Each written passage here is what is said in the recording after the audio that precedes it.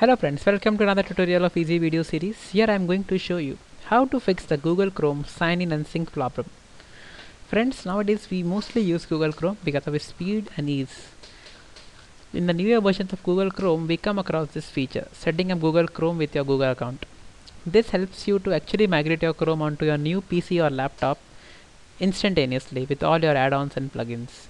But if you see, by default, this does not work. Like I am being connected to net, and when I try to sign, it will not sign. Even I read across many blogs, I could not find a solution to this. Okay, finally I gave up. My net is correctly working. If you see, the net is working, but there is some issue with this sign in. My password is correct. So to rectify this problem and to enable signing in, come to the wrench menu,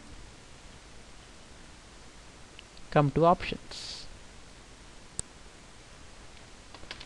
and now in the search options, write your certificate. Just write SCRT, it will come. Untick this thing, HTTPS SSL, untick this thing. So this becomes like this, check for certificate revocation. Okay, now close the settings dialog and now try to sign in.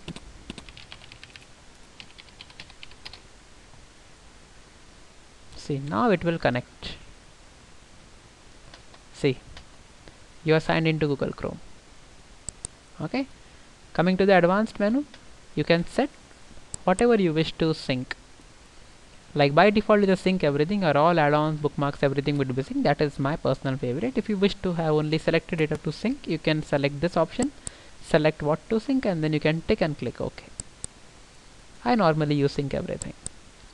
Just a very small tip, just untick that certificate box and you can directly sign in. Now you go on any laptop or new PC, just sign in with your account and your Google Chrome will be the same as the one which you have synced.